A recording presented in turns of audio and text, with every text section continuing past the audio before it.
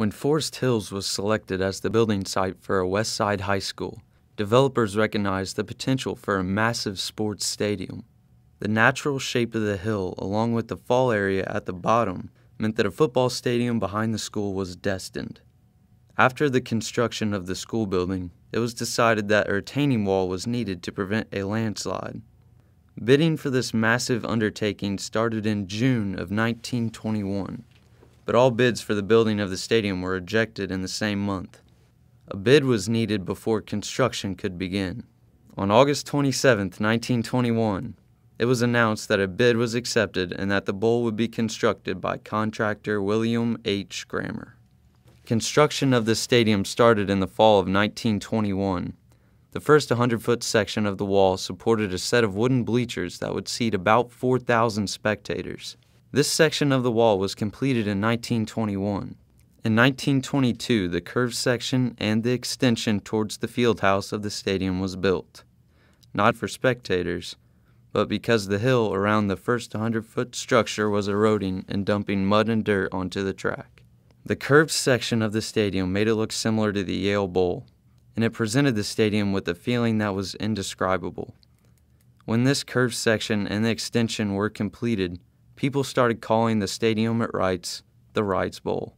With the extended section of the stadium added, the stadium was roughly 670 feet long. Up to 1922, the stadium cost about $55,000 to build.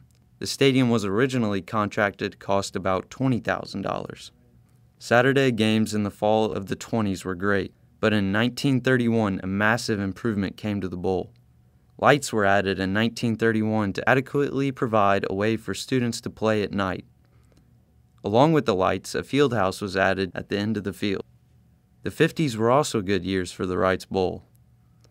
In 1951, the lights were updated with modern equipment of the time to provide a better nighttime game experience. Also, in 1958, it was decided that the old scoreboard needed some attention, so a new scoreboard was installed along with the new sound system. One of the tremendous improvements that came in 1974 was the PAT irrigation system and a prescription athletic turf field installed by Doug Warren Nursing. Schools like Purdue just installed systems like this. Another improvement that came in 1974 was the new fiberglass benches that proved to be more comfortable than the previous wooden benches. A track was also installed in 1974, and it was such a tight squeeze that it cut into the corners of the football field. One of the last improvements that came to the bowl was in 1995 with the new improved play clock and sound system. 8 years later, an even better sound system was installed that rivaled schools in the Big Ten. A new scoreboard was added in 2008, which was donated by St. Mary's Hospital, which is now known as St. Vincent. Then, in 2009, artificial turf was added to the stadium. The Reitz Bowl is renowned as one of the nation's most historic and unique high school football stadiums.